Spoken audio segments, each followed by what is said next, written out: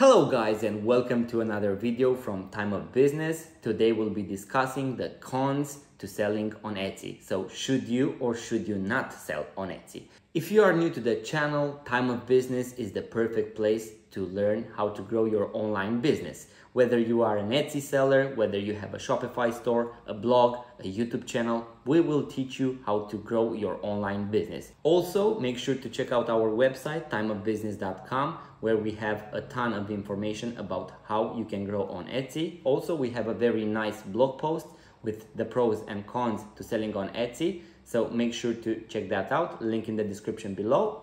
So without any further ado, let's get into it. So the biggest disadvantage that you have when it comes to selling on Etsy is that you are an independent seller and there are millions of other sellers on Etsy. So the competition is fierce and most likely everybody wants as much traffic as he or she can.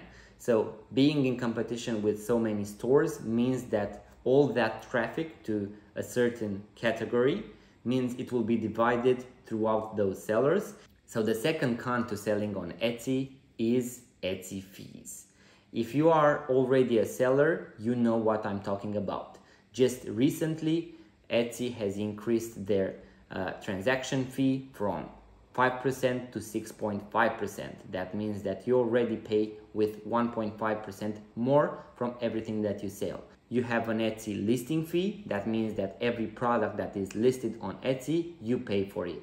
So you pay $0.2 every 4 months for that product to be live on Etsy. Besides the transaction fees that you pay on each sale, you'll also be paying transaction processing fees. That means that every time somebody else, so a third party, has to process your payment, you will pay a fee for that, which is usually around 2.5 or 3% plus $0.25. So that is another thing to take into consideration before selling on Etsy.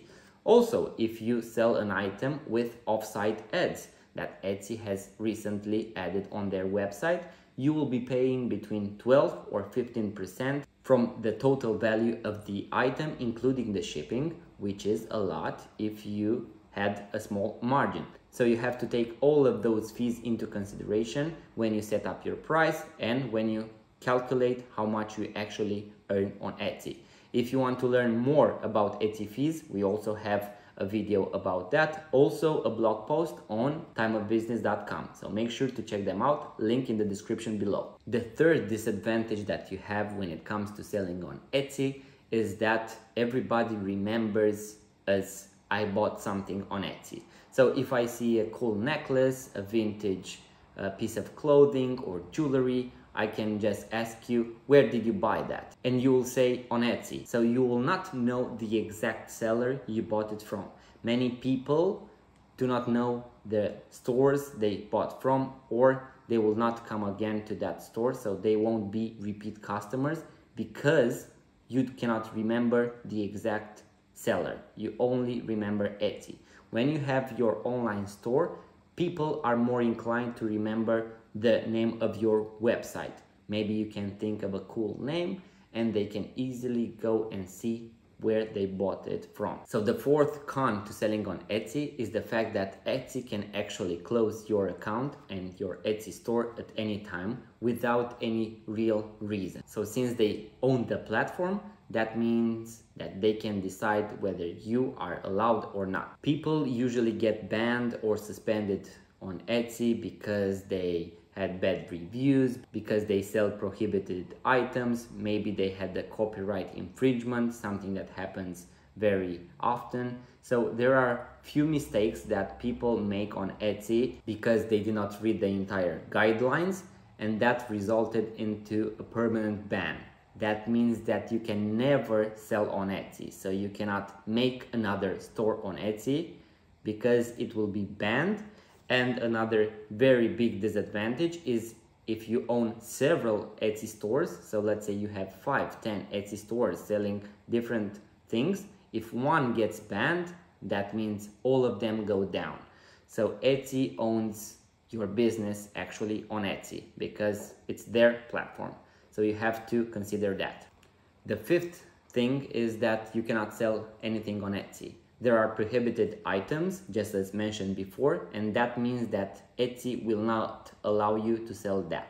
Also, they change their policies depending on US regulations or EU regulations. That means that at some point your products might not be eligible to be sold on Etsy. So what does that mean? It means that you have to pay attention to all their guidelines and policies as they change, and you have to update your store accordingly, because otherwise you risk to be suspended. Before we move along, if you find value from this video, please consider subscribing to our YouTube channel, leave a comment below, like this video, and also check out our website timeofbusiness.com, where you have a ton of useful information. The sixth con to selling on Etsy is Etsy support.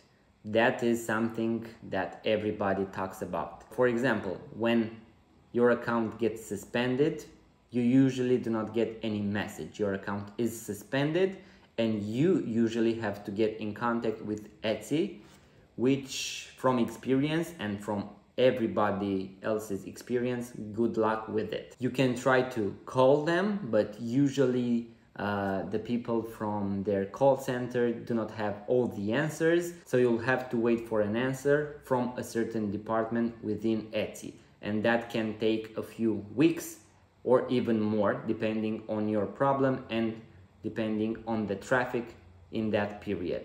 So you have to take that into consideration. When you have a problem on Etsy, you depend on those people to solve it and fast.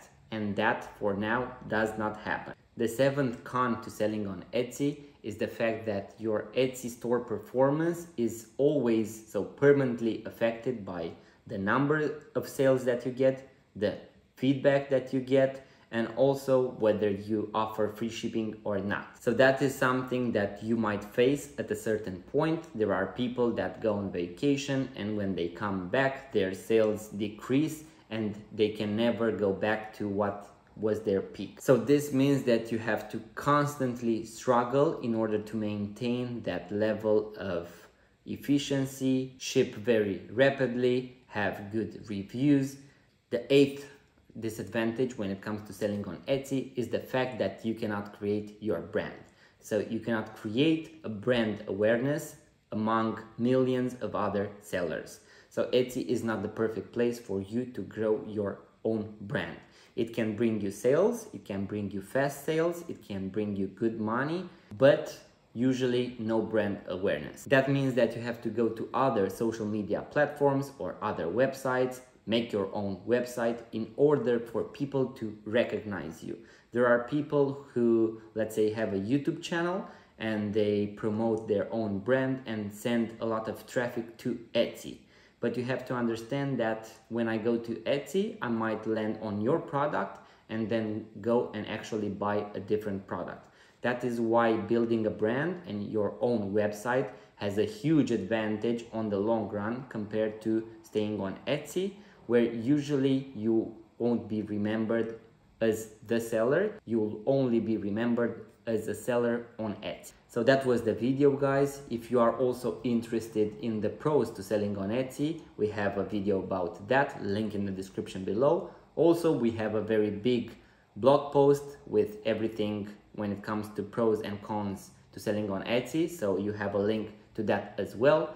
Also, make sure to subscribe to our YouTube channel, like this video, share it with your friends, and until next time, guys, do not forget, there was never a better time. I wanna be the best in the game, invest in my name, check no restraints, I'm obsessed with the pain. I ingest, I retain, assess and I change, possessed by the thought I'll be free one day from society's restraints. Money, clout and fame, mud, disease, a plague. We all love to hate, have to play the game, have to make a name. All our